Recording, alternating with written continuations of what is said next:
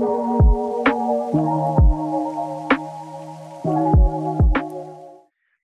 thank you for joining the session.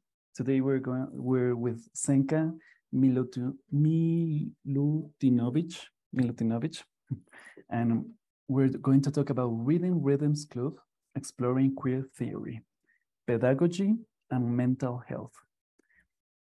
The Reading Rhythms Club was initiated in 2020 by Carla Arcos, Juliette Douet, Senka Milutinović, Arimit Bhattacharya.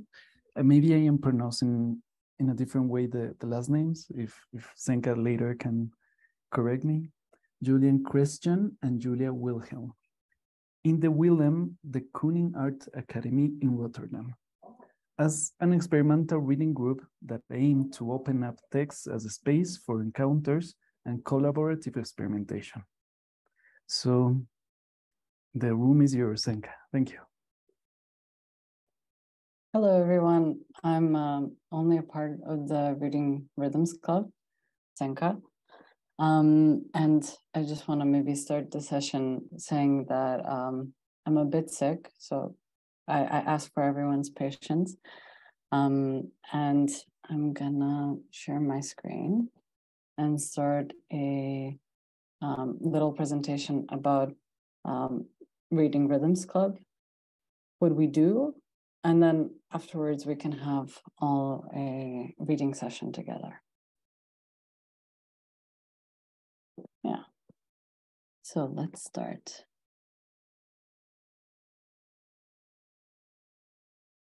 Just a little confirmation. Do you see my screen?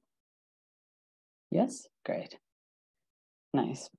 So yeah, as Salo said and gave a bit of a preface, Reading Rhythms Club is an experimental reading club which started in Willem the Kooning Academy when me and Julia Wilhelm and some of our friends like Carla Arcos, Arimit Bhattacharya, Juliette Douet, and Julian Crestian were while we were all students and studying there.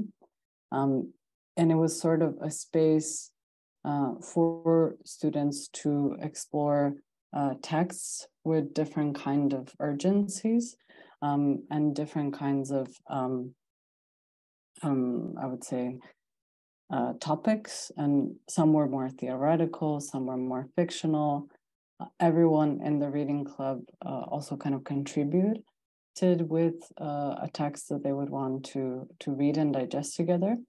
And what also made it quite special for us is that it wasn't a reading club where you would have to prepare beforehand, but you would just come with people and you would read with a sort of experimental reading method. So at times we would read, let's say, slow read a text so we can all aid each other and help each other to digest the text and to understand it better. While other times, instead, we would choose maybe to all read at the same time or to kind of synchronize and read in different voices to maybe question the text more or something of that sort. These are what you see on my screen now is a collection of some of the posters that we had over the years and some of the texts that we've read. So we have things from Donna Haraway and more theory-related things to a collection of texts we read from Palestinian authors while the Israeli Apartheid Week was happening in the Netherlands. And this whole endeavor started off in an institutional space, but then later branched out.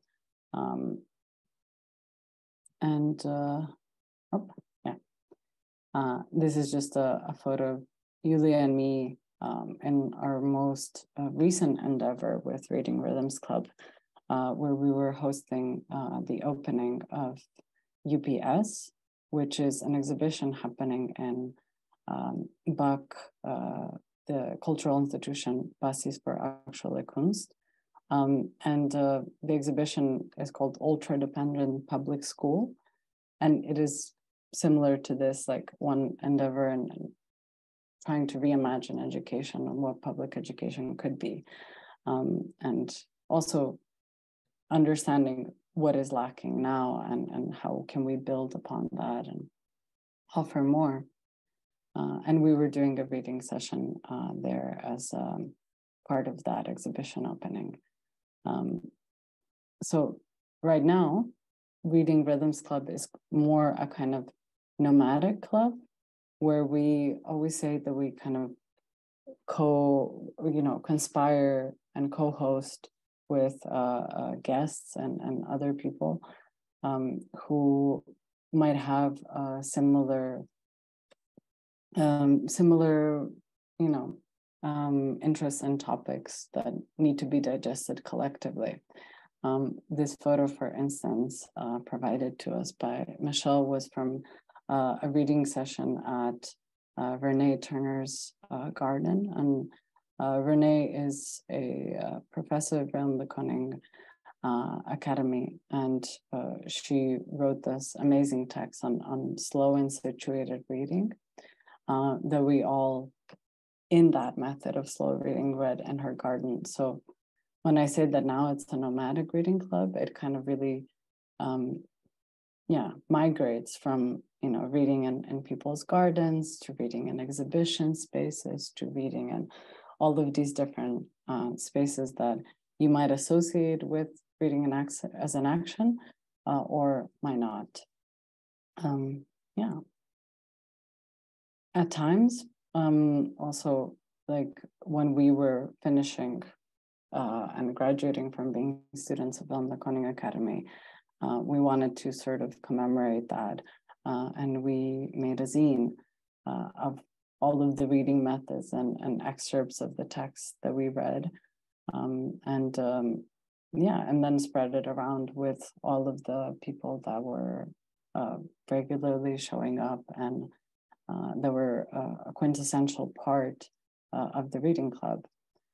So this aspect also of like creating knowledge and sharing knowledge together and being there together is quite important for us, especially because it is also a reading club where we kind of try to embrace, while reading a text, first not assuming knowledge, but also allowing space for all of these hiccups that might arise, all of these questions. So we kind of alight and start from a text, but usually it ends up being more of a discussion and a lot more focused on talking and sharing than purely just reading and understanding, or rather we see that talking and sharing as being a part of a reading.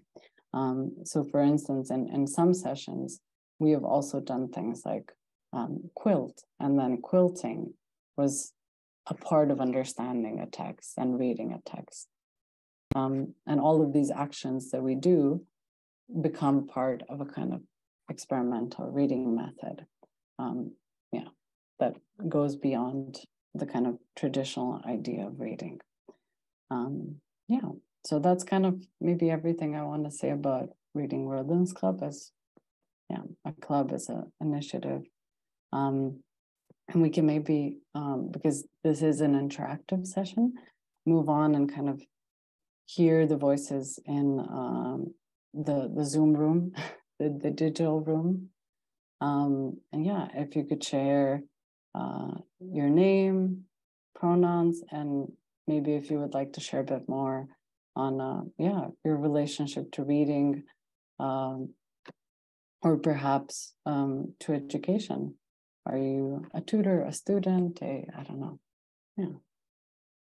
So would that be an idea? I know it's a bit difficult always in online sessions who could speak when, but I think we have ample time, so that's good.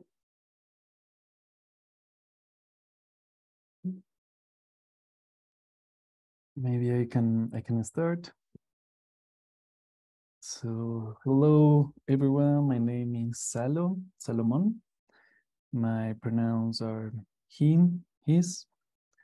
My relationship to reading, well, something that I really, really have always in my mind is remembering my father telling me stories when I was a kid. So some of them he invented, others were like the commons. I don't know, the pigs, the three pigs, or those kind of stories. But because of that, even now I really enjoy short stories. So when I go to a bookstore, the first thing that I go to see is like the short stories. I am not so much of long novels, even if I can read them, but I do prefer these short stories. And I remember a teacher that I used to have that he told us like, these novels win after many rounds, but the short stories, if there is something to win, they win with a knockout.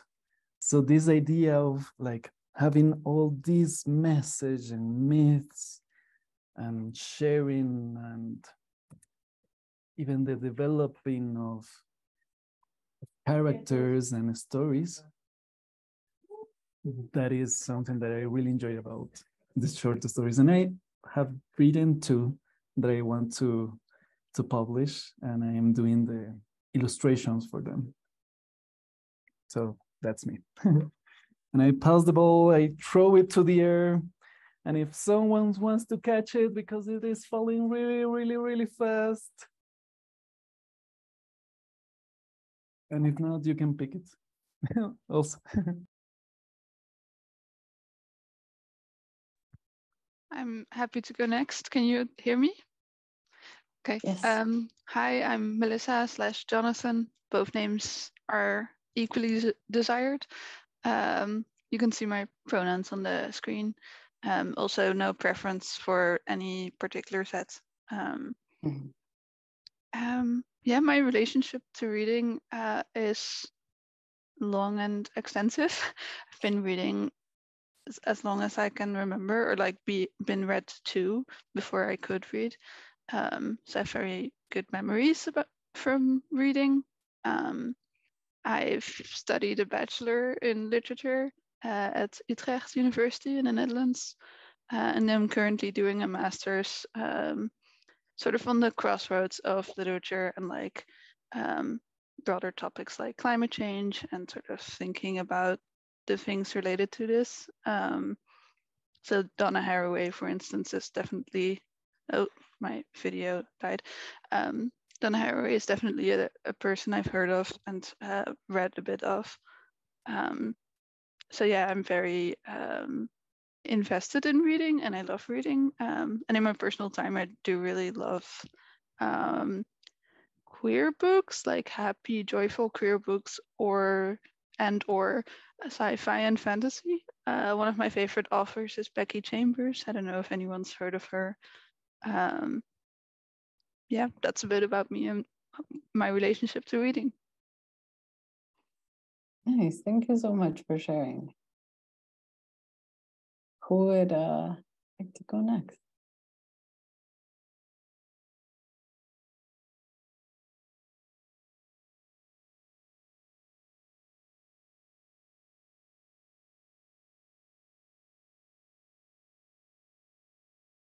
Then so I went to the next slide. I can share. I saw that Todd maybe wanted to share too. Yeah, please go ahead. Is your sound not working? No, we can hear you. Oh, I was talking to Todd, but I can share right now. My name's Nathan, pronouns he, him. For me, let's see. I like to think that I enjoy reading. I don't know if this is any indication of things, but I have glasses, and maybe I attribute it to kind of reading a lot, like in maybe poor light. I think of like when I was 12 years old during the spring break from school. I remember I just got up every morning at like 6 a.m. and just read all day. And that was kind of how I spent my time. But I enjoy a variety of things. And I think in my life right now, reading is a way to kind of build community and stay in relationship. So with friends who are in my family too, who kind of live in different places, we kind of read a book together and we talk about it. And so that's a nice way to stay in touch and build community. And I probably have 4 people right now that I'm reading books with. And so it's something that I enjoy for learning and lots of different things. That's beautiful, Nathan. Thanks for sharing. Can you hear me now? This is Todd. Yes. Oh, okay, sorry.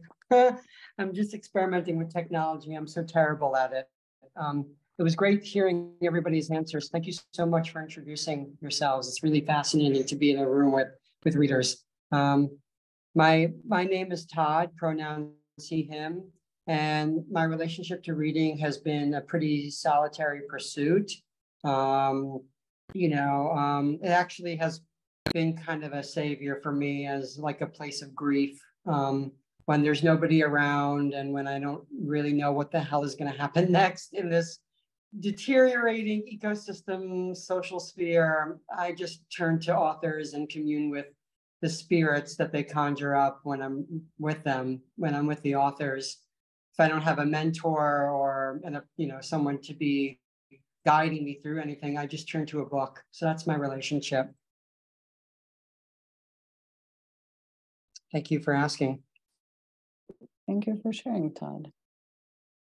And glad that you also, as like someone who experiences it usually as a solitary activity, are here to experience it collectively as well. So thanks for that. Anyone else? I can speak. My relationship to reading was that in school I did well, but I was never a fast reader. And I don't think I ever finished any of the reading assignments in college. I also studied a lot of world language. So I learned to read in a second language bit by bit. And I went on to teach kindergarten through 12th grade English as a new language and other world languages.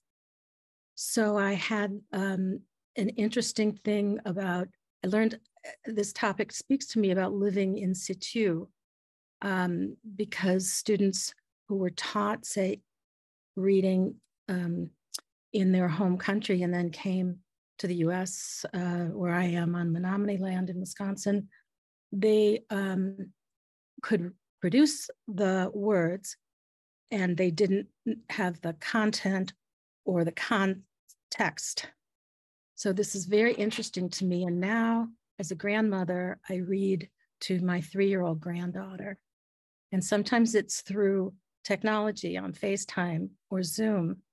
And so now I'm learning all over again what reading can be, and also how to read to a very curious and underanged, unput upon child who has not been manipulated to for her attention to be away from the magic that the worlds that I'm offering to open are. So I'm thanking you already and so grateful for this discussion. No, thank you for contributing to it. Thank you. Who do we have still? I don't know, Salo, how does this work also with translation? Like you mentioned Flora is in the Spanish channel, but does that mean that you can,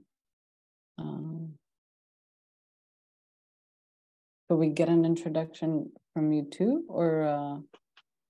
Sí. Hola. ¿Puedo compartir? ¿Se escucha? Se escucha, maybe. Yeah. Oh, espérame un momentito, Flora. ¿Qué te Bueno, parece si tú hablas de una parte? hi, my name is Flora. Oh. From Chile. I not speak English, entonces me van a estar traduciendo por chat. Agradezco mucho estar aquí. Bueno, mis pronombres son femeninos y neutros. My pronouns are feminine and neutral. Pero tampoco me molesta si me hablan con un pronombre masculino. But it doesn't bother me. Vengo if de una you share with me sociedad with a donde, male o sea, de pronoun. un círculo de personas I come from a donde society, from a circle, hemos estado cuestionándonos mucho del lenguaje y sobre todo un feminismo disidente.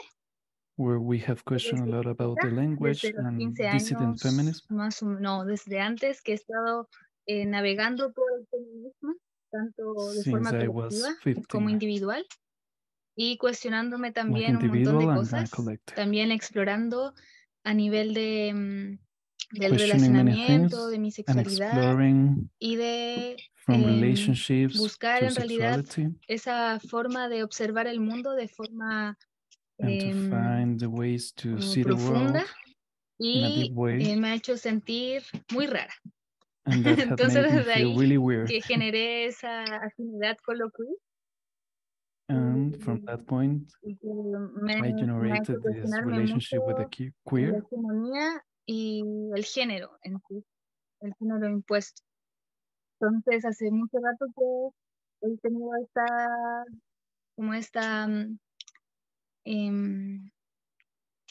como observación en mi vida y de una forma transformadora. So for many time, I have already felt this A ver, ¿qué different más? Mi way relación of con la lectura, relationship la in verdad, my ha life. sido súper cambiante, porque en And my un relationship with momento reading era has changed a lot. desafiante porque no me gusta que me impongan cosas. It has been Entonces, challenging because cuando me sometimes imponían people leer try un libro en to la escuela, impose a what to read. mí me daba mucha pereza. And in Y school, like an example, después eso se when fue they try to transformando put me cuando something empecé to read, a cuestionarme más cosas I y hate it. empecé a leer cosas que realmente a mí me gustaban. But when I grew up, I Entonces, esta started ha sido reading mi things that I relación, really liked. de ir a buscar lo que realmente a mí me hace sentido. Y después So me that di has been cuenta my también de que relationship no to go to solamente me find what gusta la I teoría, really sino que do en realidad like. soy un ser más práctico. Entonces he tenido y he acuerpado mucho lo And I que also he found leído, he that aprendido y me I don't gusta ir like a buscar el theory, conocimiento I y like practice, experimentarlo desde mi esencia.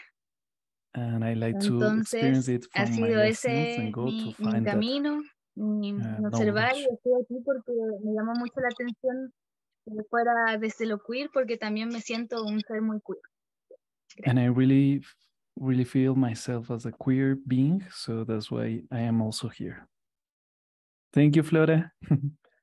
Thank you so much, Flora. And also thank you, Salo, for translating and bringing everything closer to us. I really appreciate the effort from both of you. There is a few more voices in the room. If you do feel like sharing, please do.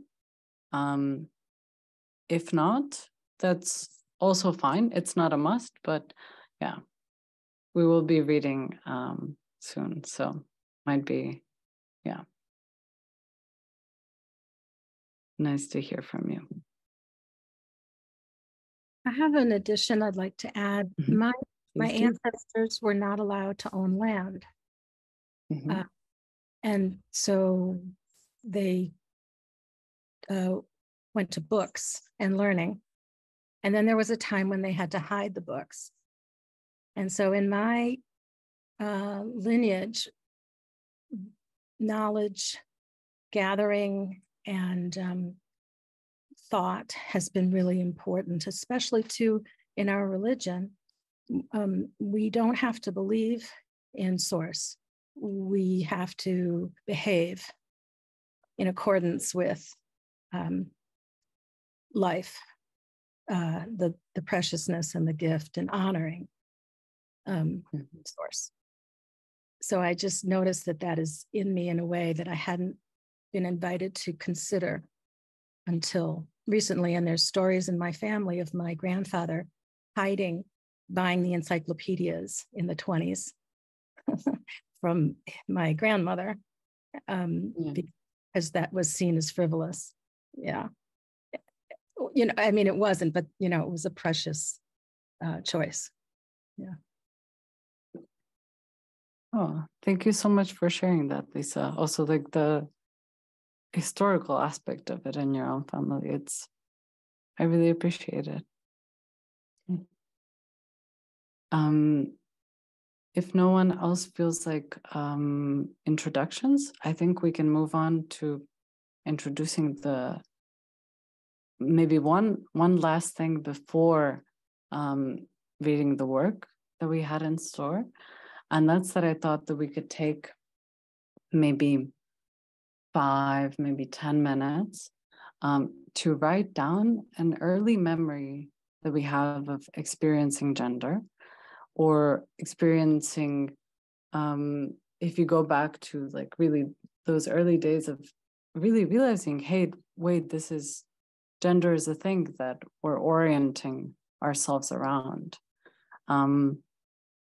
I always think to myself when I was young, and as we all were at one point, completely unaware of it, and you're just living in your own skin, and suddenly you're kind of, confronted with the idea that this is actually a big thing for a lot of people as you grow up, as you head into puberty, and then it becomes an increasingly more dividing factor. So I thought it would be nice to just have a moment, if you have something next to you, like a pen and a paper, or if you just have your phone as a text message, to just take a moment and write down what is the earliest memory of that you can remember, of just experiencing, oh wait, this is supposed to be gender. So if it's all right, shall we take 10 minutes for that? Yeah, is that fine?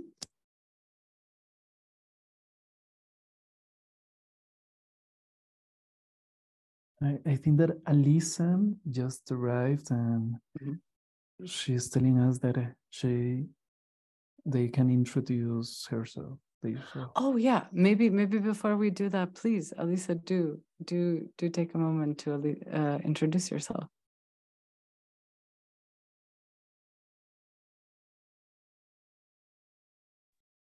Can you hear me? Yes, definitely. Okay. I'm feeling shy. And I joined a little bit late. So yeah, my name's Alyssa. I'm she, her. And relationship to reading, if I feel comfortable reading, or what is reading? I miss everyone else's examples. Yeah, no worries. We were all sharing from what reading means to you, whether it is something close to you or afar, or what it means in the context of your family, or the education you got so far, or it can go anywhere. So. I love reading. When I was little, I wanted to work in a library. Yeah, I read a lot when I was young, and I read less now, but I find my life is well balanced, so I still engage a lot, but I also active doing lots of things. Yeah, I'm curious with your workshop. The description talked about all the pieces connecting to reading. Cool, thanks. Nice, thank you for introducing yourself. Yeah, I had in mind kind of now, I don't know whether you came in the moment to see that part, but that we all take maybe 10 minutes just for ourselves, where it's available, to write down and the earliest memories you can, or a memory that you can remember of just experiencing gender as a concept and being suddenly aware that it exists, and that it's a thing that people value a lot in one way or another, or think about a lot. So yeah, let's maybe take 10 minutes to write that down. if that's fine with everyone. Yeah.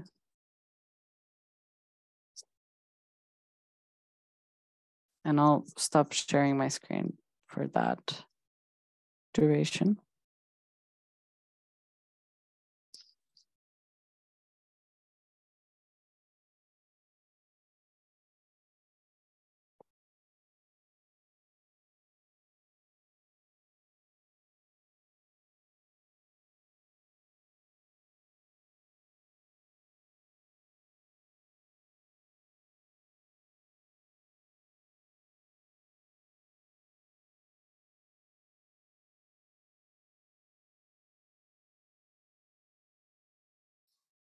Hello? Hello? Hey, Todd. Oh, you can hear me. Okay. Yes. Okay. Yes, Sorry. yes. Yeah, no worries.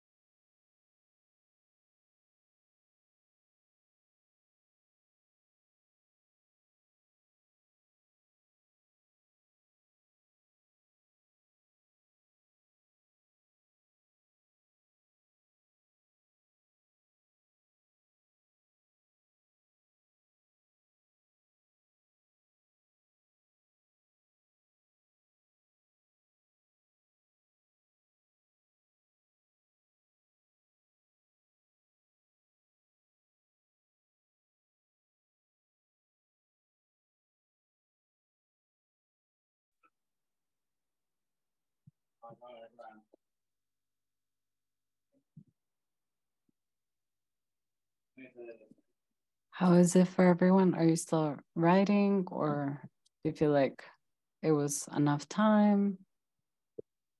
Thank you for the check-in. I was really wanting a check-in too. But yeah, I was feeling the same way. I feel done. I don't feel like I got very much, but I'd love to check in. Okay.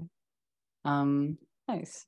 I wanted to ask also, does anyone feel like, I can imagine some of this might be quite vulnerable or something you haven't shared with people, but does anyone feel like sharing? If not, perfectly fine.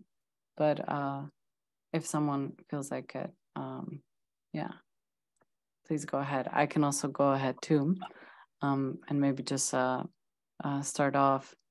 I feel like my relationship with gender is quite complex and has been informed by a lot of these, early memories, essentially, of like, when I think like early ones, I always think like, okay, kindergarten, and then this aspect of like already there is being quite a clear boy-girl division and like a lot of activities being done there, and then never really knowing how to place myself, because the boys there would kind of think like, oh, well, you are kind of one of us, and like you are allowed to play with us, but then not really understanding at that kind of ripe age of what, 4, 5, 6, why that only applied to me, but not other people who were assigned female at birth.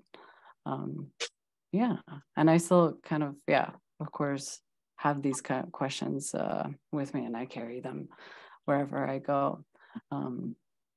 But yeah, so that's one of the earliest memories I can remember of, a kind of gendered experience. Yeah.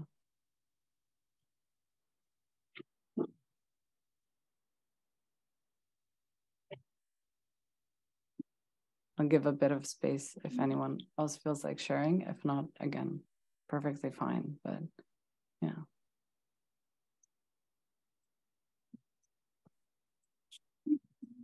I'm happy to share. I wrote something down, but as you, Senka, were speaking, I remembered something else that was actually predating the thing, but I'll mention both. The thing I wrote down initially was that I remember, I think when I was around 7 or something, I remember having had a dream where I could pee standing. And I'm AFAB, assigned female at birth. So I could do it, but it's complex,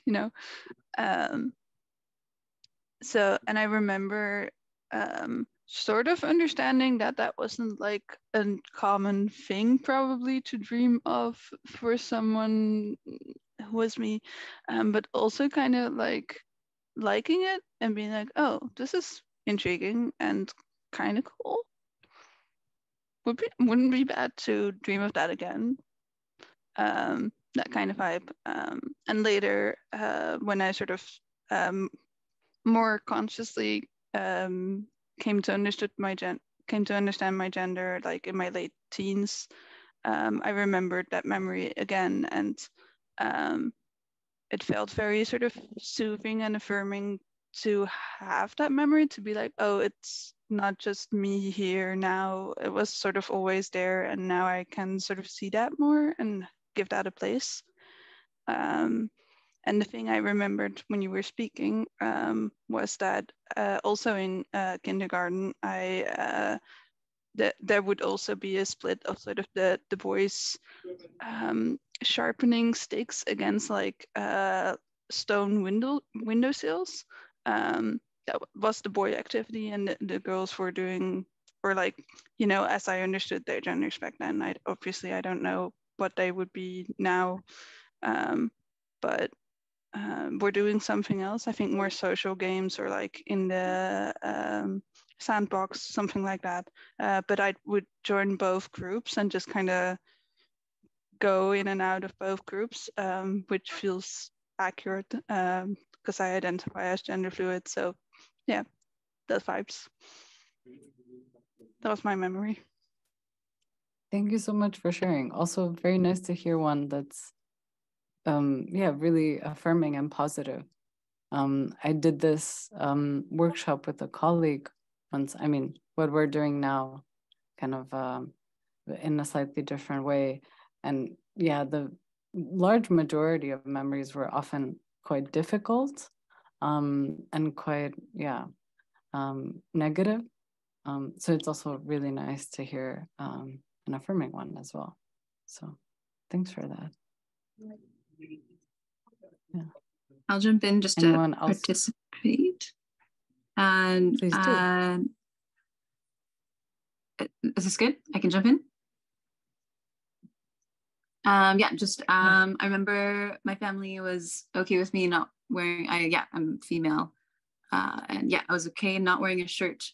So I don't know what stage that ended, but I remember being on a road trip and had my shirt off and was enjoying the breeze or something, and just thinking that I wouldn't be able to do that when I was older. I don't know if I was maybe 6. I have a younger brother who's 3 years younger, so I'm guessing it was 4 or 5. And I just remember,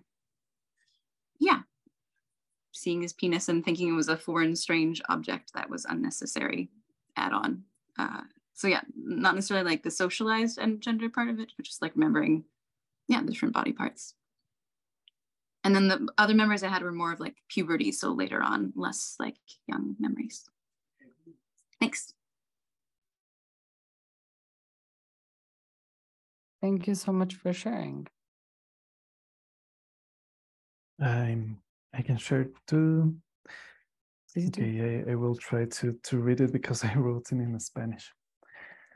So when I was in a school, in in between kinder and the next stage, I had this experience, really crazy experience.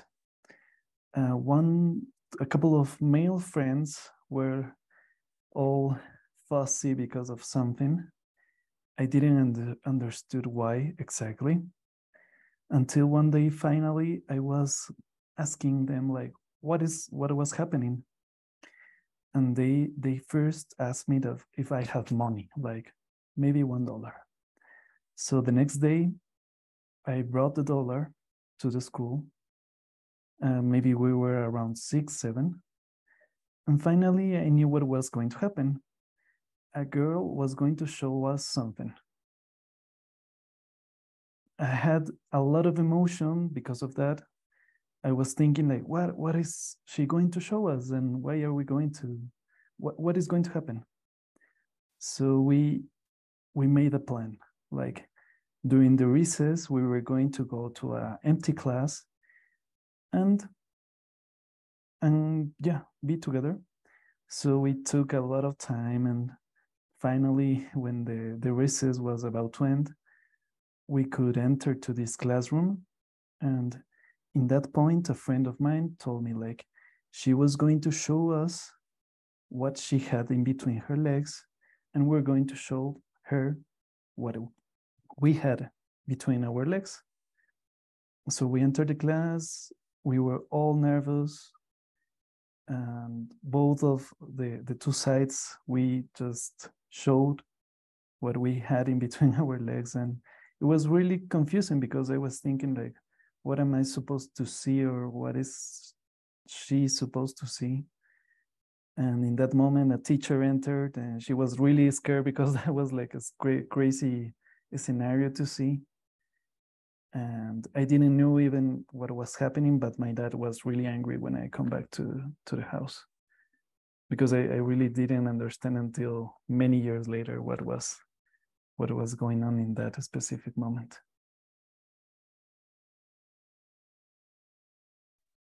Thanks so much for sharing, Solo. Also that aspect of being small and not understanding what this means in the consequence, in the scope of these norms and expectations, not just relating to gender, but also heteronormativity and all these things. So thanks a lot. If anyone else feels like sharing, please do. I can share. It's a quick one, really. When I was like 5 or 6, I put on my mom's lipstick and her shoes and walked around the house, and she was so pissed. She was like, "Don't you ever do that!" And she took the shoes off, and she took the lipstick. She's like, "Never do this." I was like, "Whoa!" And it's so vivid in my mind. I did it like 2 or 3 times, and then I gave up. But it was really, yeah, I remember that really clearly. Yeah, thank you for sharing, Todd. That's also like a very, yeah, one to sit with, or like one that follows you. Yeah. Thank you. Anyone else?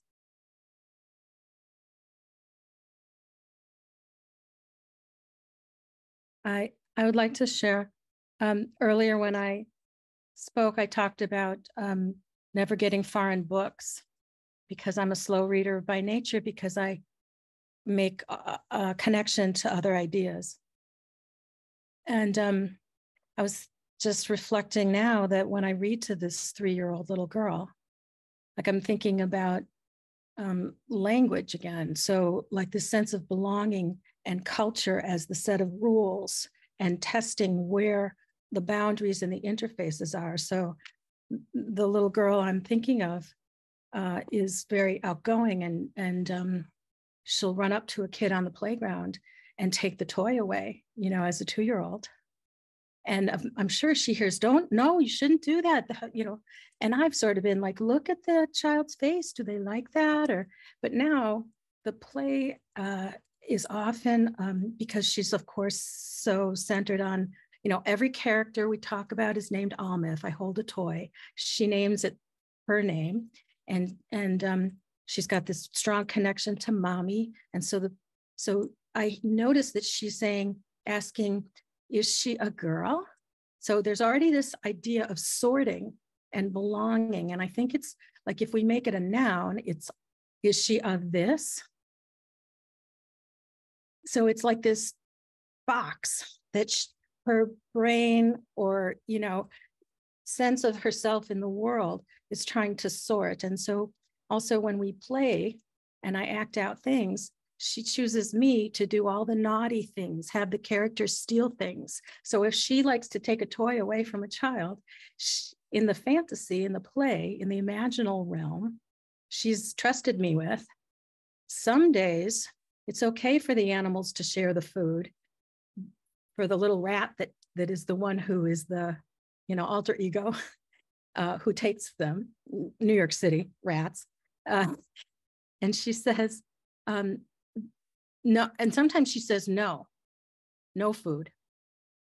So it's a real question I have with is how, as the adult in her world, do I guide her into, I'm thinking after what was shared, I'm thinking now, maybe we're going to have a story where the rat keeps getting away with it and there's no one coming in and saying no. I don't know.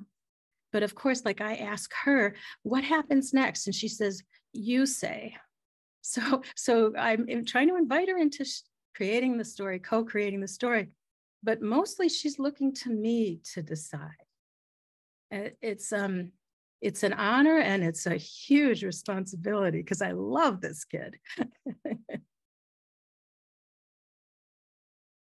Thanks for sharing, Lisa. Yeah, it's definitely like a big consideration because we're already so embedded with these codes and norms, and you never know what you subconsciously pass down somehow. Yeah, can she be? Can she belong? You know, and as they say, can she become in this world of her? Yeah. Yeah, exactly this. Oh. Thank you all. If anyone else still wants to share, please do. And if not, I'll share the resources, a resource that we'll be reading.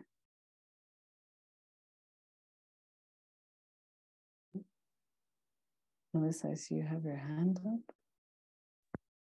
Yeah, I wanted to respond to Lisa, or Lisa, I don't know how you prefer. it reminds me a bit of the sort of psychology, I guess, of like when a small child is hurt and they look at like their caregiver to sort of check, oh, how hurt am I? Like how bad is this? Which I think is like this a child needing that reflection in order to like place it on their own spectrum, to be like, oh, is this bad? Oh, this is bad. Oh, this should not. Or so it reminds me a bit of that, of like, oh, should I? What could I? Yeah. Yeah, thank you, Melissa. It's like the mirror neurons literally in the brain, right? We're mirroring each other. And at one time, that was a body of water to look in rather than a glass mirror. You know, this is old in us. Yeah.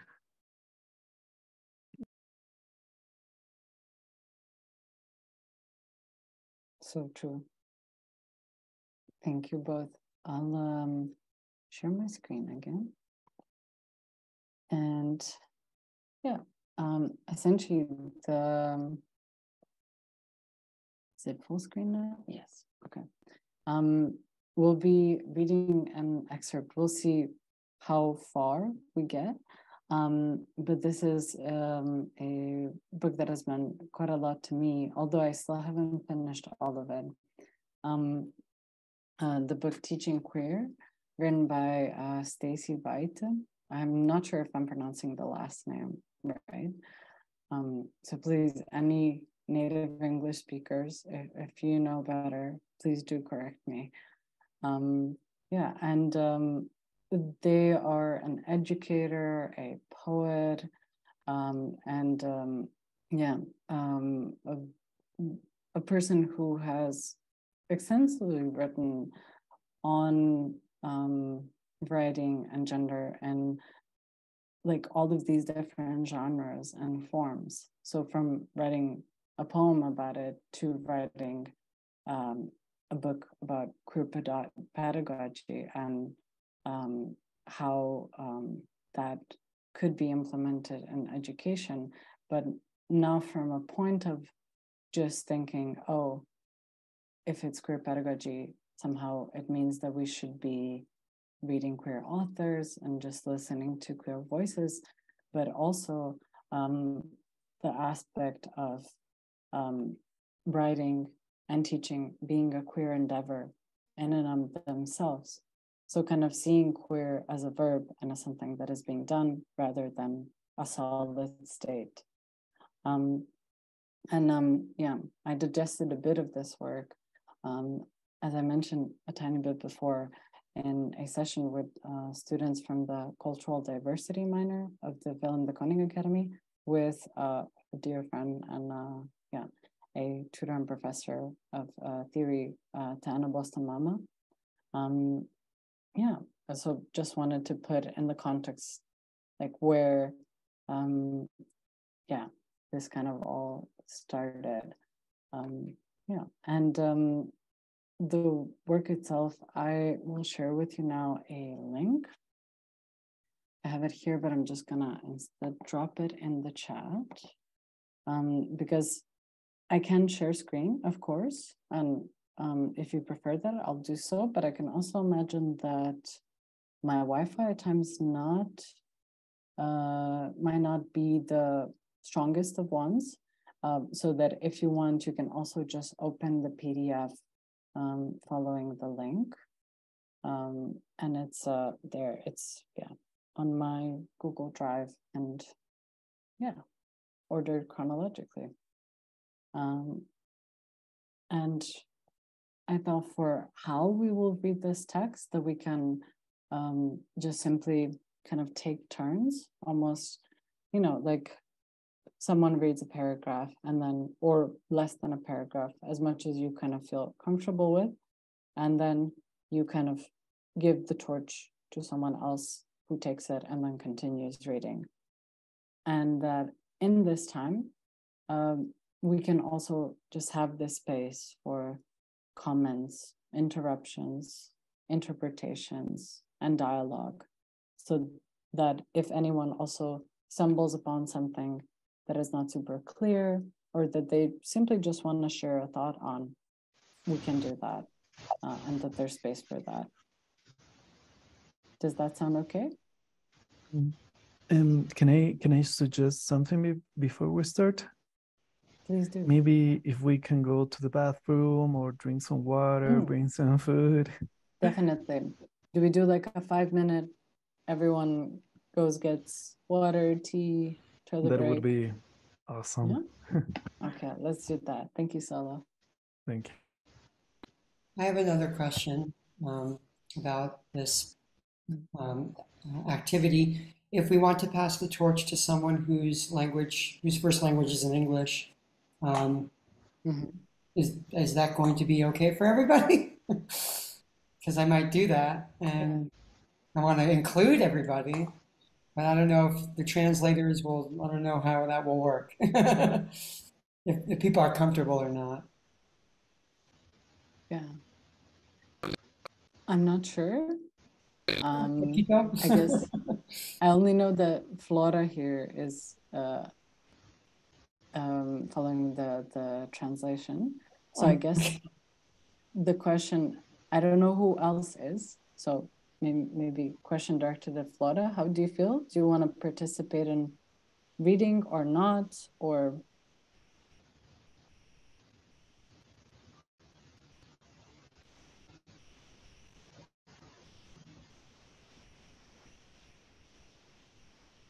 What? I said, Chat. yeah. Un momentito.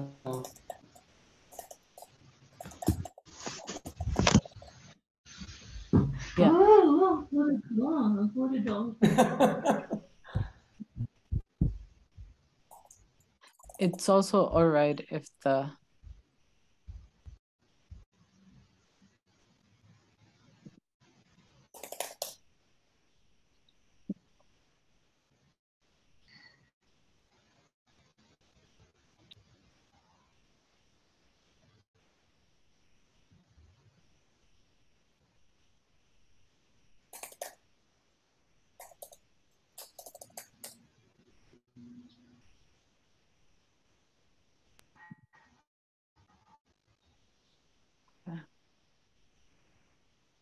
we'll see in a second then.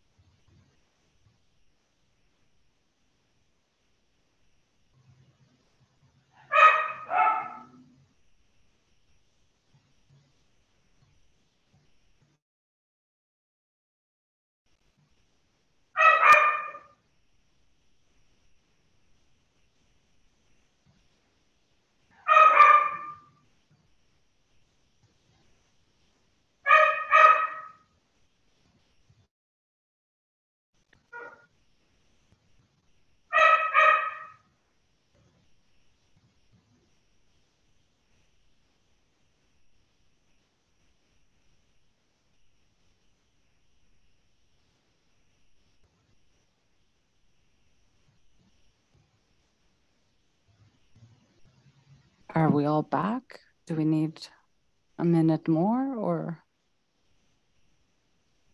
I think we should start, and Yeah. then whoever's not with us can catch up. Thank you. Thank you for that, Alyssa. Okay. Do you all prefer that I still share a screen, or does everyone have the text open on theirs? And is there a preference?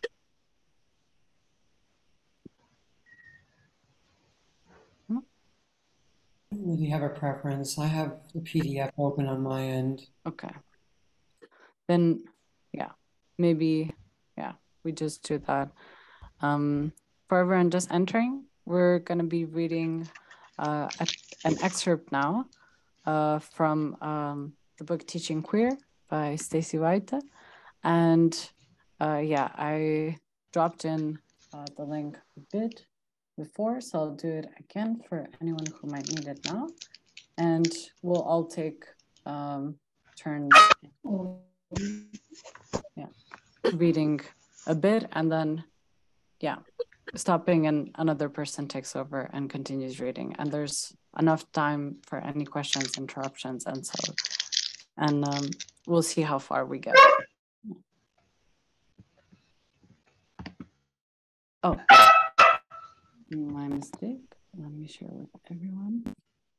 Yeah, okay. And whoever has a dog barking in the background, I would suggest muting, just because it's a bit distracting, and then just unmuting when you speak. Yeah, thank you. Yeah. So I can start if need be, and then pass it on to the next person. Yeah, we start from page 7 in the introduction. Queer methodologies. To consider questions about queering composition, I needed to consider myself as a writer first. I needed to consider how I would go about representing the material I gather, the students I teach, the questions I want to ask. In considering these questions of representation and methodology, I became invested in writing that enacts its central inquiries formally, and I turned to scholars in queer theory to think about methodology. Teaching queer subjects of inquiry and its form are informed by my own understanding of what constitutes queer. Jack Halberstam, in the introduction to female masculinity, writes that a queer methodology is a scavenger methodology that uses different methods to collect and produce information. Halberstam argues, queer methodology attempts to combine methods that are often cast as being at odds with each other and refuses the academic compulsion towards disciplinary coherence. I love that part of disciplinary, like refusing disciplinary coherence. I feel like often in education, we're forced into a kind of coherence without giving enough room for doubt and friction, sort of. And now I pass the torch. Who wants to continue reading?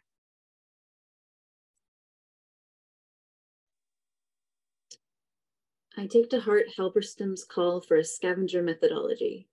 And in this book, I try to push on notions of disciplinary, bodily, pedagogical, writerly, and scholarly coherence. I do not think scholarship and teaching can pretend to separate itself from the teachers and the students who are its subjects. I cannot convince myself, and have no wish to convince readers, that there is some objective distance between the stories of the lives of teachers and the narratives of their teaching. And because I believe, as Halberstam does, that methods are often cast as being at odds with each other, can be put in dynamic, productive combination, I try to compose as the scavenger. I collect my work and my students' work alongside one another. I try to move towards the layers of understanding that might emerge. I blur the lines of authorship. I make use of literature, science, personal narrative, and individual experience. I recall my own education. I describe the fragments and fissures of my own life alongside ruminations on the loon, my martial arts practice, the body, dolphins, comets, and my third grade teacher. All become narrative threads with and against which my students and I can be read and interpreted. In this sense, this project is about writing, and this project is writing. Teaching writing queer and writing queer, or at least as queer as it is possible to teach and write. Passing the baton to whoever wants it.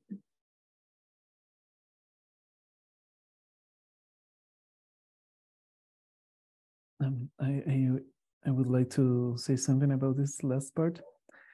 Yeah, please do. In this morning, we had a really beautiful meditation with Sarah. Sarah is a mother. She lives in Egypt, and it was so beautiful because she told us, like, imagine a feeling maybe without imagining it, like sadness, maybe use a color, or even how courageous can be a horse, or how a dolphin, or anything that you want. So finding these meanings in a different way, it was like opening many ideas that I didn't have before. Like I was imagining how I can be courageous, but I didn't imagine how courageous could look apart from the human experience, but connected with life. So how do we picture, or how do we see different things, but with nature too? Something that I just started to experience, but I wanted to share it with you. Thank you so much. Well, I can also continue reading. If you could like, yeah. In Gary A. Olson and Lynn Worshman Gathering of Writers, Voices in Critical Intellectuals on Writing, Judith Butler responds to a question about her statement that difficult language can change a tough world. Butler writes, I believe it is important that intellectuals with a sense of social responsibility be able to shift registers and to work at various levels, to communicate what they are communicating in various ways. Olson and Worshman. In many ways, this book communicates in various ways, in several registers and in multiplying forms, because I believe, as Bersha Ashanti Young puts it, really theoretical discussion cannot be put to better use, I think, than for someone to wrap his life in it and disclose just how closely or loosely the cover fits, just how much warmth the blanket provides, or how much cold it still lets in. I pass the torch.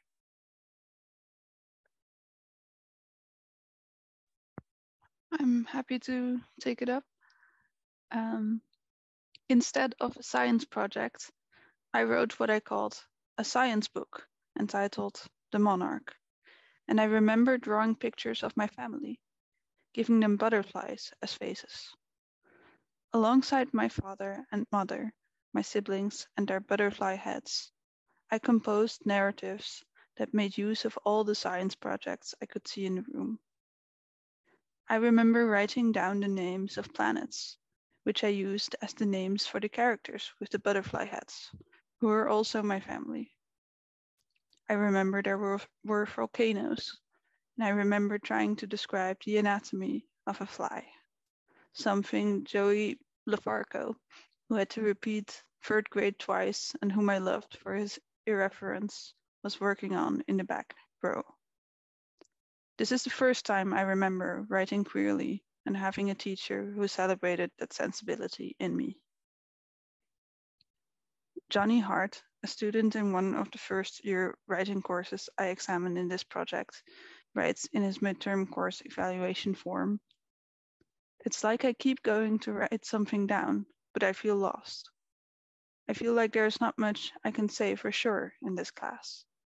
So I guess my biggest question is, how do I write if I can't say anything for sure about anything?"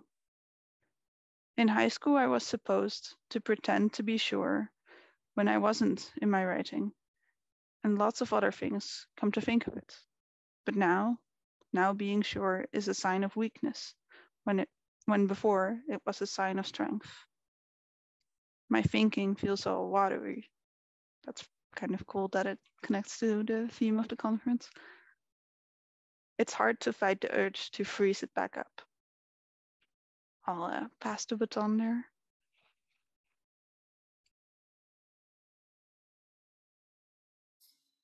I'll read. It is easy to note Johnny Hart's narrative gift of metaphor, how he is able to imagine his way through the literal circumstances of his experience with the readings and with the course. I am interested in his sense of liquid, of his thinking being watery. I am interested in that water as a kind of alternative epistemology, a way of thinking and writing. I am curious about how I might more explicitly encourage student work that functions as liquid, as fluid. For me, this means I must contend with fluidity in terms of reading, writing, thinking, and interpretation, as all of these kinds of literary practices overlap and move into another when students engage the practice of writing or when anyone does. One of the things I notice again and again about the work of queer theorists, and really the work of many writers I love, is the fierceness with which they are willing to interrogate the self, identity, and language. We need not reach very far into the pockets of queer studies to find this interrogation. Foucault's interrogation of discourse and the repressive hypothesis in volume 1 of the History of Sexuality, Butler's interrogation of the category of woman in Gender Trouble, or Eve Kosofsky Sedgwick's interrogation of coming out in Epistemology of the Closet. And I will pass the torch.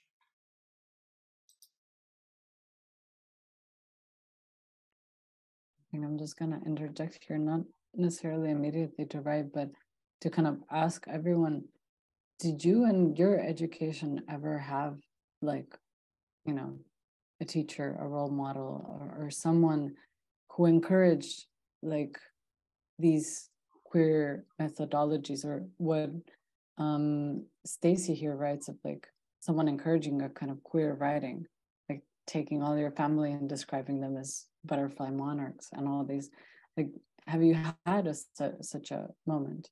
Because I'm always struggling to recall those moments.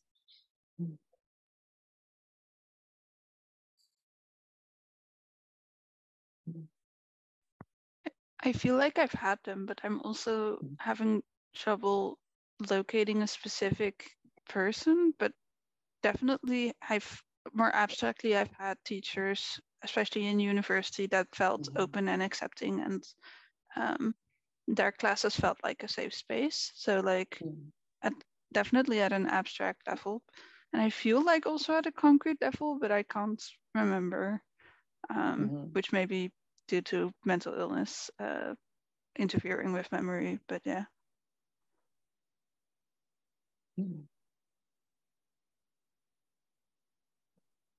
Thank you for sharing. I think maybe I'll pick up, or Alice. How do you pronounce your name? Alyssa or Alyssa? Oh.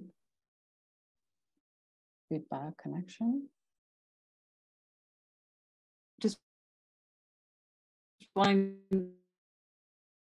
to Is this my connection or is it choppy for everyone? Yeah, for me, the question, I guess, yeah, from personally wrestling less with questions like, have I?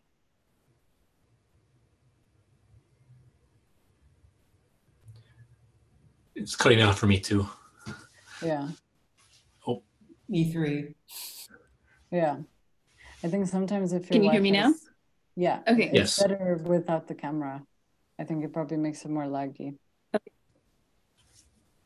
Okay. Yeah, for me, the question is less about if I had in my past and more of like, how can I provide that for myself now and provide that for other people? But I also feel like I've had a really supportive background. So I feel like, yes, but that's not helpful to like specifics. Yeah, thanks. No, I think it's helpful to share that. It doesn't have to be ultra specific. So yeah, thank you. I have go ahead. I have a thought to share too. Please do. For me, I think of my mother. She taught at the school I went to or attended from like first grade through eighth grade. And I remember a story, how she would tell the story is that I would, my teachers who she knew, she worked with, they would wonder like, is Nathan, how's he doing? He seems to have trouble in different ways, or he might not be kind of, I'm just not sure how to track his progress because they want to kind of track it somehow. And I think my mom, for one example, I think she said, I think it might have been with speech kind of stuff when I was especially little.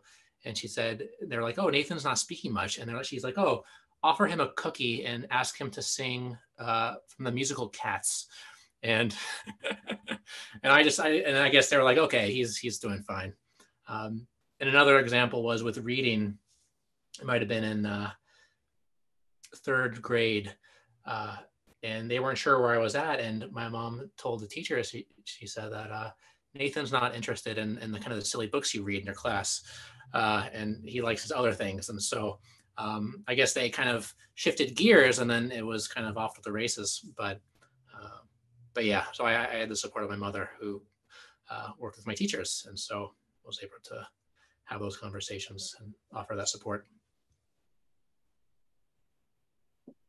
Thank you so much for sharing. Wow. I think it's also like such a, probably also a facet as well if it's a family member, and then has an even more zoomed in and better understanding of how someone learns. I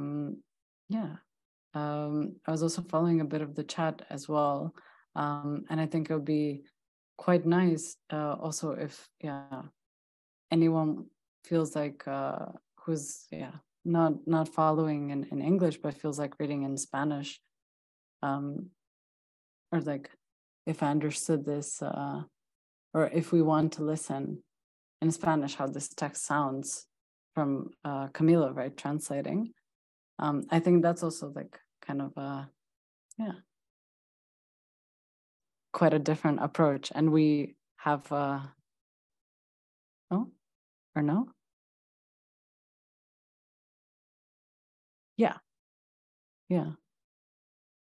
yes. Sorry, I'm now just vocally replying. I don't know understand. But allow me just a moment. Flora, tal vez si es que te gustaría leer la traducción, let me tell you.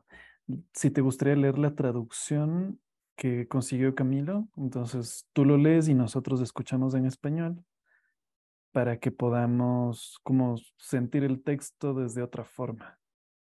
Entonces la propuesta es, nosotros lo leemos en inglés, pero tú lo narras en voz alta en español. ¿Qué te parece?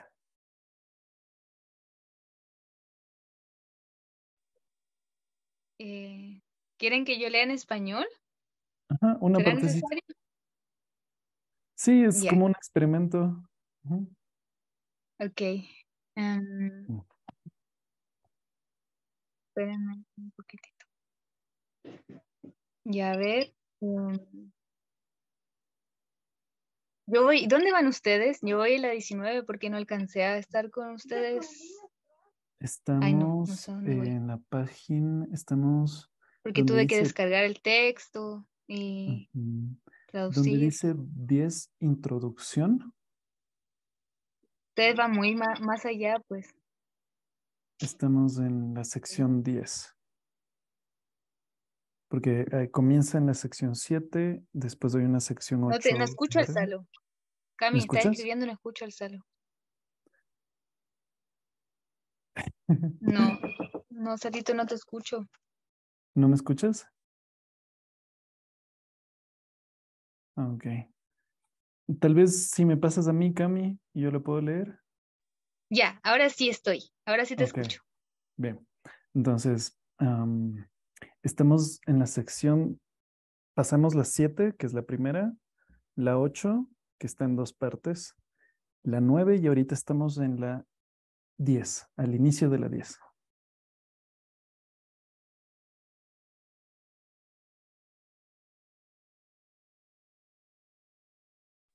No entiendo tus indicaciones. A ver. No sé si será porque mi traducción está diferente. Si me compartes pantalla para poderte guiar en qué parte estamos. Ok, a ver. Ahí puedes compartir pantalla. Ok.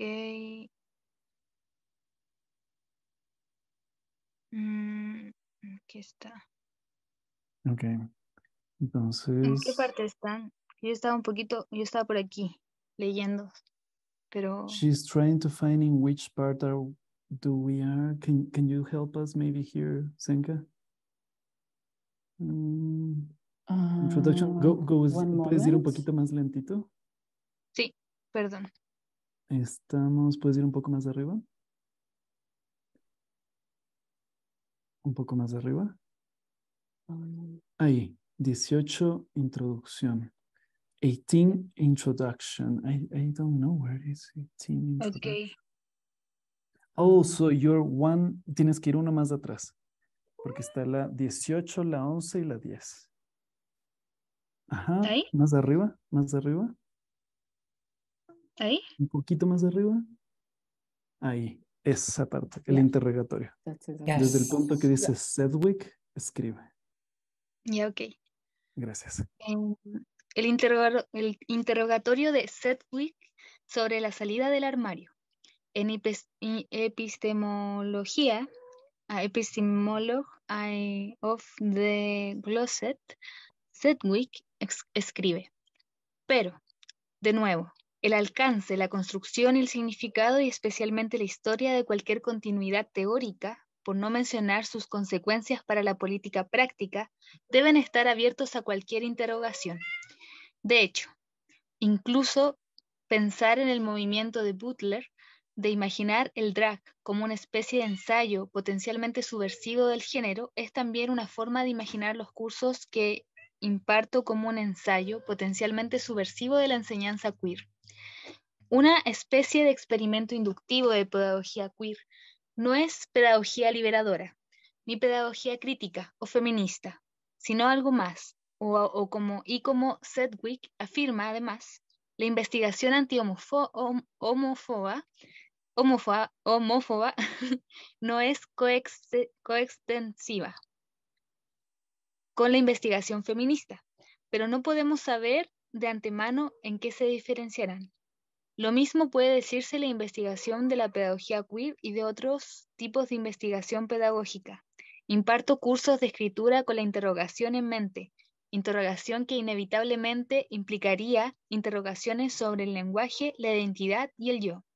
Intento comenzar mis cursos con un interrogatorio sobre lo que quizá sea una de las culminaciones más sagradas del lenguaje, la identidad y el yo, el género. Después de todo, el masculino-femenino funciona como un binarismo primario y quizás modélico que afecta la estructura y el significado de muchos otros binarismos. Sedgwick, Epistemología 84. Eso. Gracias. Gracias a ustedes. Está bien. Thank you so much.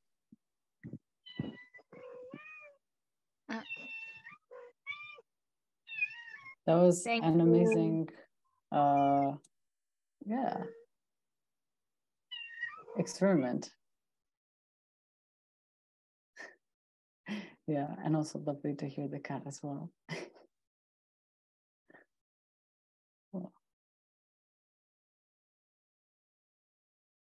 That's the strategy. I can continue. How categorizations, quote unquote, work is a question of theoretical function and construction, as opposed to what categorizes, quote unquote, mean, which would suggest first that we could even know what they mean, and second, that they have inherent or fixed meaning. While queer pedagogy would not be the first radical pedagogy to aim to disrupt binarisms, it does seem that a queer pedagogy might ask that students and teachers disrupt binaries in some very specific, embodied, sexed, and gendered ways that cut right to the heart of who we think we are, or who we think others are. These categories, of course, have something to do with gender and bodies, kinds of people. And they also have everything to do with form, kinds of writing. And now is the next kind of subchapter, body of knowledge. Yeah, I'm giving the baton to whoever wants to continue. The phrase body of knowledge is most familiar to us as institutional, a set of sanctioned practices. This body of knowledge is understood to be located outside the self. It is something we can grasp toward, something we can know, something we can teach, but it is not, however, something that we are. In this model, I have the body of knowledge. My students do not. However, even as I have this body, this does not mean I am this body or can ever be it. Our bodies are forbidden to be this body of culture, body of knowledge. Our bodies are meant to be outside, separate from the body of knowledge. What we know then is not supposed to be at all about embodiment. The body of knowledge replaces the body, substitutes institutional sanctions in its place, intending to forever codify and compartmentalize what we know from what we do, from what we are, from the lived experience of our bodies. The political stakes of this body of knowledge are then quite high. It even paves the way for us to dismiss or disregard what the body knows and in favor of what the institution knows. Passing the baton.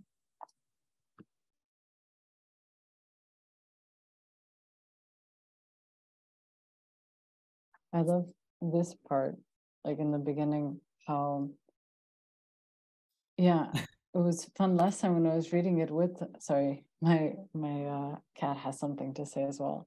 But I love how essentially in this time, like, I don't know, when I was studying here in Rotterdam, embodied knowledge already was a thing that was mentioned in the education, and what it means, what kind of knowledges we already have that's stored in the body that's not, often regarded, or that's not carried out in artistic practice, but it could be.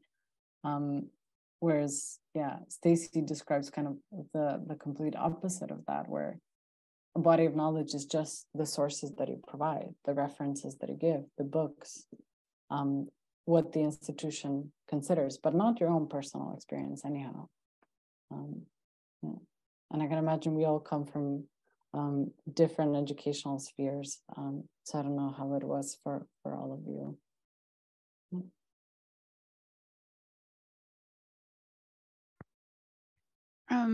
For me in my late bachelor's and master's, there's been more sort of encouragement of my own personal experiences, but the system that I can share it within is still very much a system that doesn't really know how to work with that yet. So Like, for instance, I still would have to write essays and they'd still have to have a certain kind of structure and sources. But I could also kind of include myself as a source, but not the sole source. So it's, yeah, there's the weird sort of transition from systems, I'm hoping, present there. But I also wanted to share that it's a very beautiful coincidence that the author that I mentioned at the beginning, Becky Chambers, I recently had to write an essay on one of her works, the To Be Taught a Fortunate novella. And one of my themes was how in that novella, knowledge and a body of knowledge is taken sort of literally, because the basic premise of the novella is that it's a team of scientists, of astronauts venturing out into space, and rather than colonizing planets and altering planets to suit them, they are altering their bodies to be able to visit different planets. And so that experience of having to alter their bodies to be able to visit different planets is a very literal, like, bodily form of knowledge, and that's sort of what I wrote my paper on. So I like the coincidence that it's popping up here again. No, it definitely ties in such an interesting way. Oh, thank you. This sparks for me this return to thinking about what translation is. Having your mom be a colleague with your teachers, having some knowledge about you that they can share. So, like, you know, is there such a thing as a biased or an unbiased reader? I also taught for a time at my children's school, and in the lunchroom, I would hear some of their teachers, you know, saying, "Oh, you know, this was the 90s. So, oh, I bet their parents let those kids watch The Simpsons," which is a show in the United States that was very clever and written by really great writers, but it was written on 2 levels. So it was a little cheeky, but it was so interesting because I let my kids watch that show, and they have this great cultural knowledge as a result of it. So it really helps to have, I don't know if it's an ally as much as someone who knows one at all these different interfaces of who we are. And there's a balance for that too, because I keep thinking about my time teaching. You know, no one could really categorize what I did. I was in all grade levels, all subjects, not on one team. And it was an imbalance in that, oh, Lisa, you seem to know what you're doing, just go ahead. So I never had the support as a professional. There was never one integrated literacy program that would have been so much more helpful to me to be a better educator. And I think would have served my students better, because I was constantly having to create stuff, which also was good. It was emergent and it was relational. So there just seems to be so many lenses that make us up and what we need in the systems. Yeah. Definitely. Oh, thank you so much for sharing that. And yeah, I completely agree that, I mean, I can only understand from what you've shared, of course, how it was in your experience at the time teaching, but I feel like also now in my own experience, I see also this constant kind of need that a curriculum is different and novel every year, but then without a lot of that, for instance, being archived and shared with, you know, other institutions, and us actually building these collections and talking from these lenses. Yeah, so. And for me, working with students at all different levels of language and various language and culture backgrounds, it didn't really matter to have a curriculum or not. I kind of got the general idea.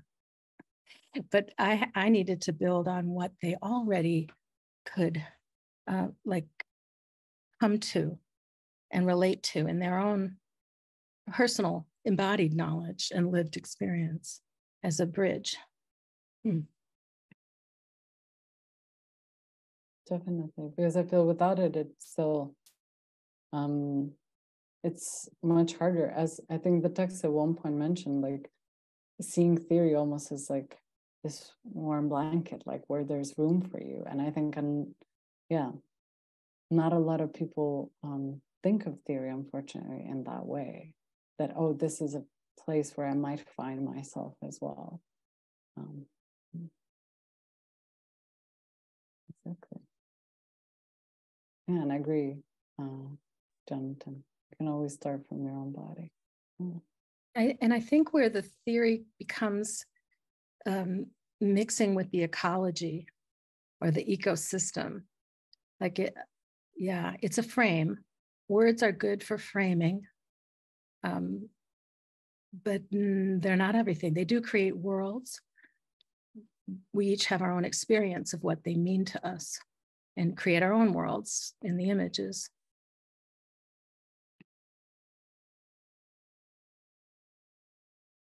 Agreed. I might take up the next reading moment. It is no accident, then, that the idiom body of knowledge takes the metaphor of a body, steals it from the body in order to disembody education. But in the echoes of the idiom's erasure of the body, we can still hear that somehow what we know, or what we come to know, is a part of bodily expression and composition. What happens when we ourselves become bodies of knowledge? Most of us do not want to talk about our bodies, at least not here in the brainy mind space of academic discourse. And especially when it comes to teaching and students, part shame, part fear, part binary of the body and mind. This hesitancy can be particularly amplified for queer bodies or bodies like mine. I give off the...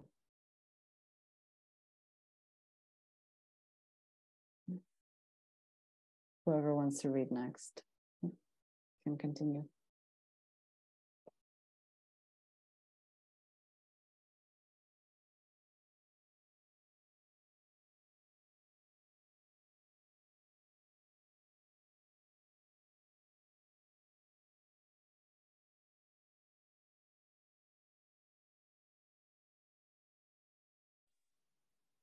I vote Todd. Going. Bodies do matter. A body of knowledge has everything to do with bodies. As a person whose scholarship draws most often on students and student writing, I have to contend with their bodies, or at the very least acknowledge the body. I have to raise questions over and over again about how, if, and when to represent students' bodies as part of their writing or their classroom presence. I have to make decisions about what representations are ethical or necessary.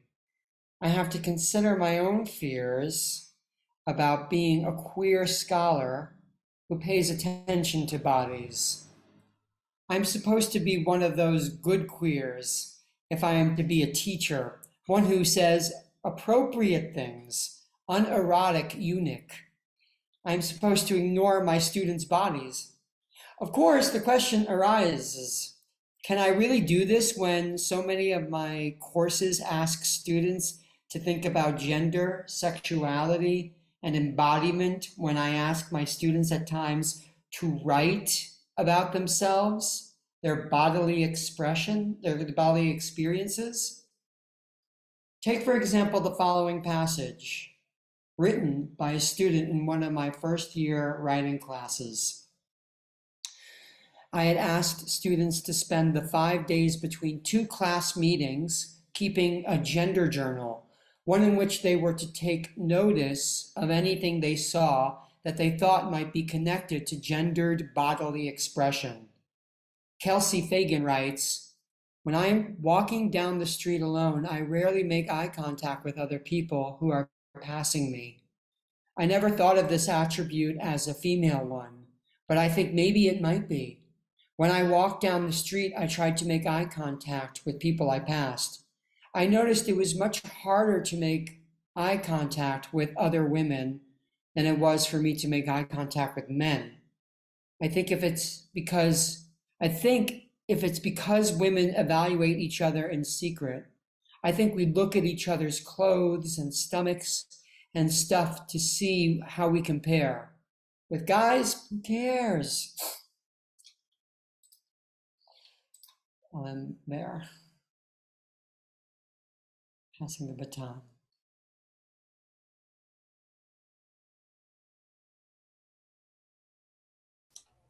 I'll jump in. Does it help in trying to read her writing to know that Kelsey's body is a white body, a conventionally attractive, normatively gendered young woman, that she looks me in the eyes all the time? Do I say I am uncomfortable saying that?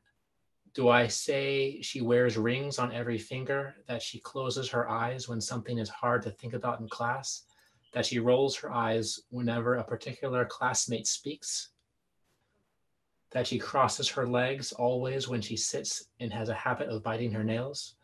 I learn in Kelsey's passage that I am easier for her to look at, that our bodies are not in competition, that Kelsey and I are not women to each other. This is Kelsey's body of knowledge as I read it, as I am not supposed to be reading it. We know our students' bodies. We sometimes know the emotional terrain that is expressed through them. We are, by the very notion of an institutional body of knowledge, encouraged to erase this embodied knowledge, to find it irrelevant to our classroom practices. In a trans-pedagogical approach, processes of learning become political mechanisms through which identities can be shaped and desires mobilized, and through which the experience of bodily materiality and everyday life can take form and acquire meaning. Trans pedagogies supply a discursive mode of critique for challenging the production of social hierarchies, identities, and ideologies across the local and national boundaries. They represent both a mode of cultural production and a type of cultural criticism for questioning the conditions under which knowledge of gendered embodiment is produced.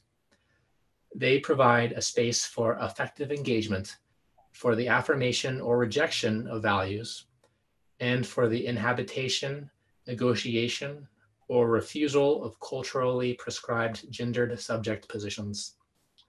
Understanding pedagogy as a mode of cultural production in this way underscores its performative nature.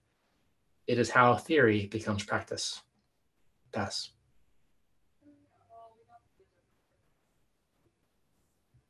Thank you. I think this is like a moment where there's actually so much to unpack, or at least reading the text, I don't know, like for the second or third, fourth time, I still stumble upon this part.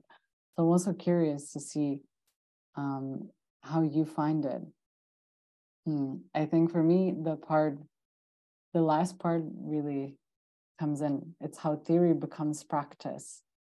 And I think about, Jonathan, what you've mentioned of first going into practice, right? And not like focusing on theory, but was it you that mentioned that?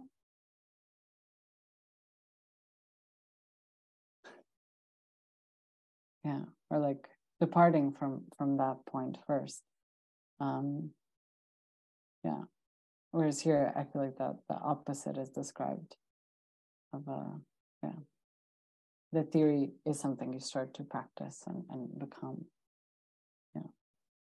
And that, pedagogy as a mode of cultural production is something that, that it produces people, but also produces culture.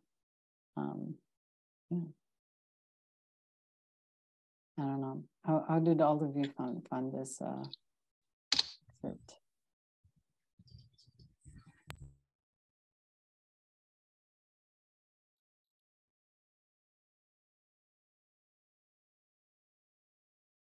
It's new for me because, I mean, at least speaking from my own personal experience, my academic background really didn't, I can't really recall any moment where teaching to students was enacted as a bodied experience.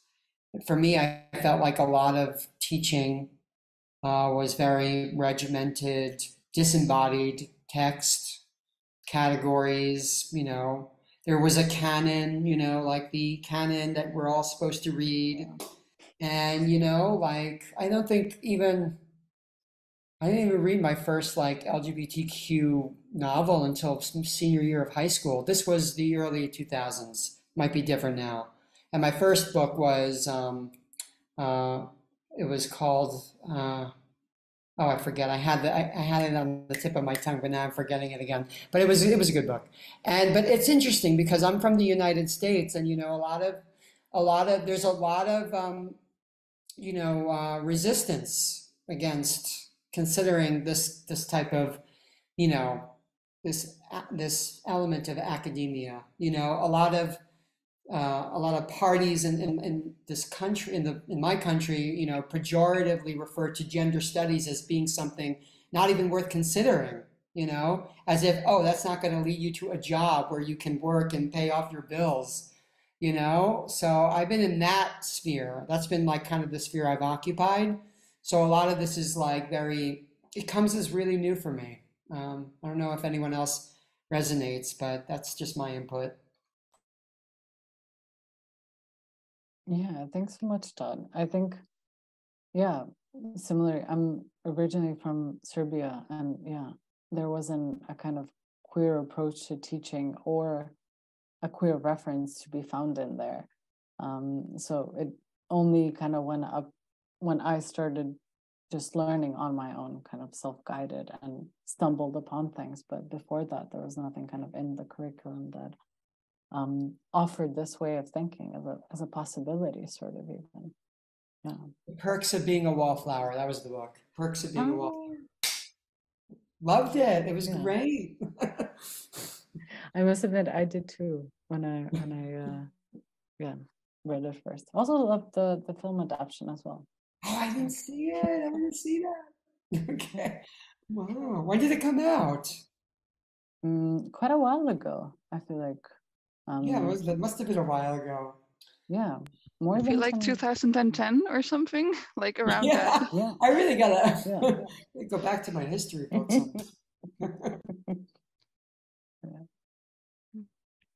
Yeah, I can definitely relate to the inevitable follow-up question of, oh, and what kind of job can you do with that? Question from relatives and peers from different studies. Even though like I mainly studied literature, but even there the question is prevalent. But I've also minored in like gender studies. And like my master's is a bit of a mix of stuff, so same idea. I think for me, my sort of first queer education was just being on Tumblr in the 2010s. Yeah. Same. Yeah, I don't think there was active, positive queer education for me until starting university. I do feel very lucky that I also haven't had negative queer education, like no kind of trans or homophobia, like just ignorance and just no information. But yeah, it's unfortunately still a privileged kind of version. Yeah. Yeah, I feel that. I think it's yeah. it's still kind of a tricky thing, because what you mentioned of like, what job can you get, and that being the lens through which people look. I think it's also in my own experience, both studying and teaching, this kind of whole approach of seeing education as a means to an end, and to get a job as like solely practical thing of like, you are coming here so you will get employed. Like, this is the factory that is not here to help you grow as a person, understand the world better, open some horizons, but instead, here you go. It's solely to put you into the capitalist machine, and that's it. You're processed. Yeah, it's like a processing, right? A factory, a degree mill. Yeah, exactly. So it is pretty much some of the grievances that are in education, and both in teaching and in studying right now.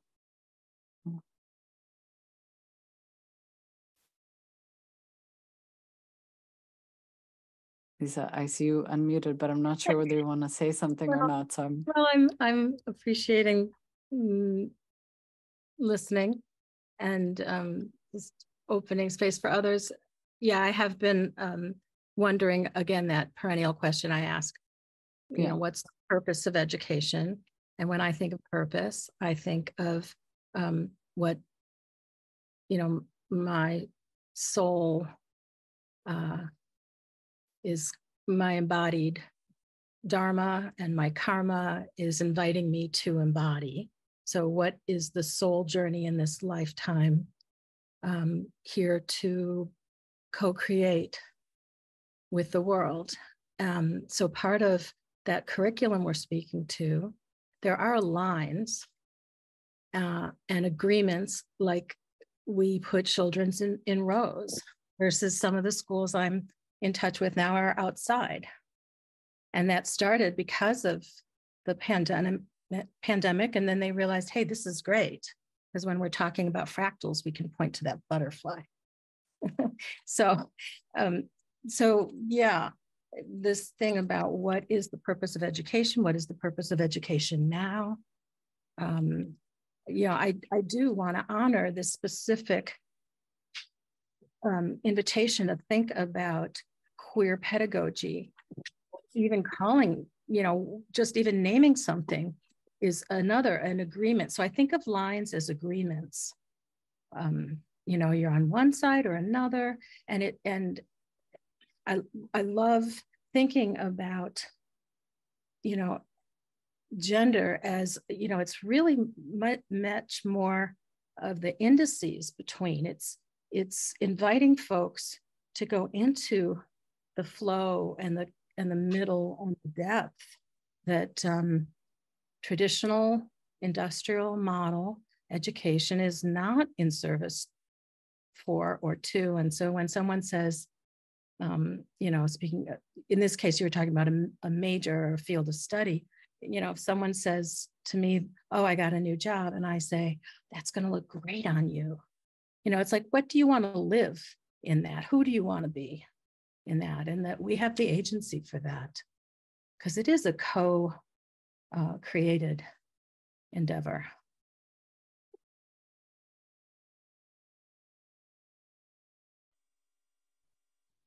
I Thank just you wanted so to much for express, that. yeah, sorry. Please I'm just go. noticing No. the time's close to finishing, and I just wanted to express appreciation that was a smaller space, and that we all got to talk and introduce ourselves if we wanted to talk, because often I've been sort of jumping into sessions of like, am I connecting? Do I feel connected? And then, I wasn't even sure if I was interested in what we were going to talk about, but I appreciated getting to speak and connect. So just wanted to give the feedback that I appreciated that from this session. Thank you so much. It really means a lot to also hear about that and to know. And thank you so much. Yeah. And as you mentioned, we are kind of running out of time. So there is still, I can also share maybe the fuller like the full PDF in this drive, because if you save the link, you'll probably still have it afterwards. If anyone is still interested in, the full book. And yeah, I just wanted to thank you all so much for being here and for sharing and for bringing your own energies and experiences. And yeah, that's always, for me at least, what makes this reading club special, kind of like the aspect of sharing with everyone. Yeah, and creating a space together. So thank you so much for that. And